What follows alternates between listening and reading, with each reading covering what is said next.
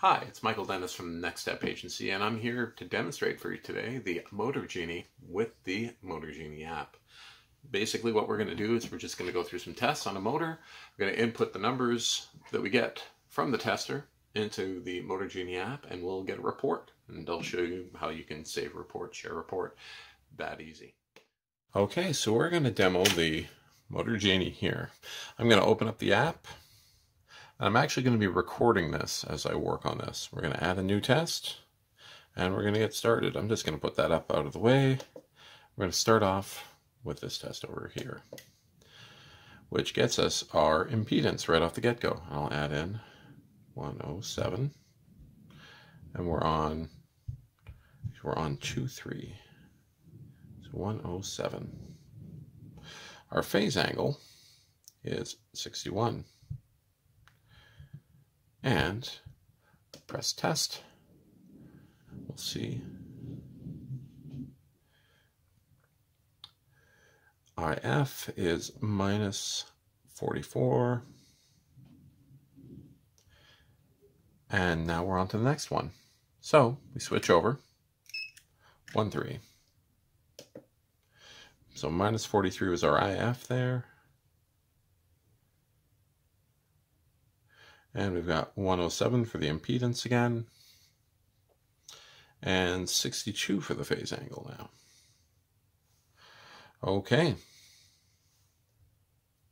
So now we're going to go to 1.2. So I'm going to switch the red over here, and we've got 110 for our impedance, 62 for the phase angle, and minus 43 for the IF. Wonderful. Now, we can do our phase balance. We'll head back up to the screen one here. I'm going to look for the highest number. So I rotate this. Looks like I've got 111. I'll switch to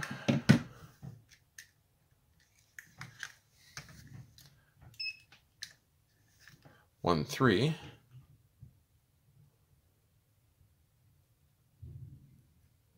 It's also 111, and we'll do 2.3.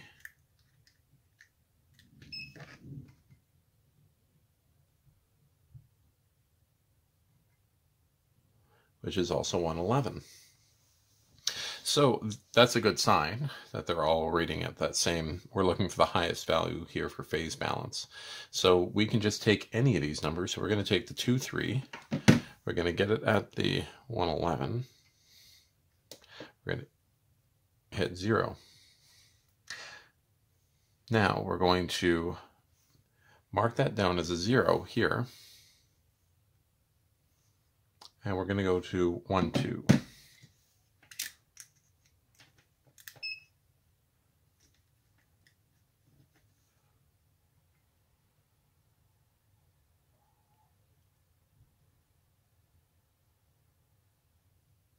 Looks like we've got a 4 for our percentage.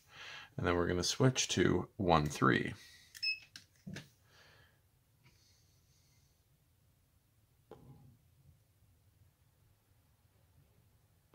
Looks like we got a 3. So that's another good reading on phase balance. Let's go to resistance. Connect the red and black leads and press 0. OK. So we actually have to connect them together like this. So we get a 0 reading.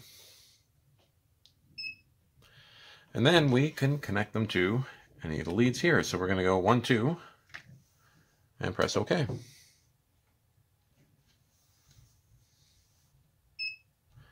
$24.7. Okay, we're going to go 1.3. OK.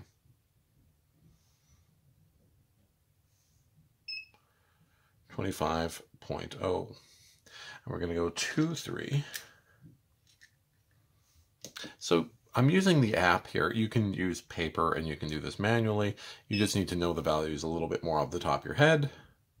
So 25, and that one is also a good reading. So the only test we have left to do, we head back, we're going to do the insulation test. Now for the insulation test, it's supposed to start off, for the insulation test, you're supposed to start off measuring both connected to ground, so we have 0, as we should. So we just take the red and we connect it to any other lead on there. And whole test, 500, exactly what we wanted. One thing I forgot to mention earlier is you need to put in what your test frequency is. So that was 200 there. And everything is showing fine here. I'll quickly name my motor. And this is I'm putting in the part number and 0 faults because this is a switchable fault motor. We can use it to test what faults look like on here. So, hit back, everything looks good. I can hit the test button here. It'll tell me good windings and connections. And then I can save it. It's now saved on my phone. I can also generate a PDF and email. Now the PDF has all the information on it. And then I just select email from up here. And I'm recording on an old phone, so I don't have an account set up on either of these. It basically makes it an attachment that goes right into your email client so you can send it out.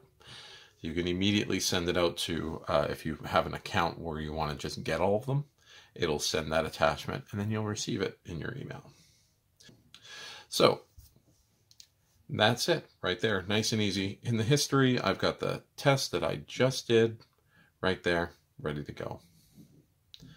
And you can save a test there. And that's it. We've got a working motor. We've sent the results, or we've saved the results, and we're good to go. I'm going to do another video with a fault, and I'm going to have that saved separate, just so these can be short videos you can look at when you have time. And we'll go through the whole process again. We'll find the fault. It'll show up on the app. It'll be great. Subscribe button to the right here. Be sure to click that, and we have our next video suggestion on the left. Thank you for watching. Have a great day.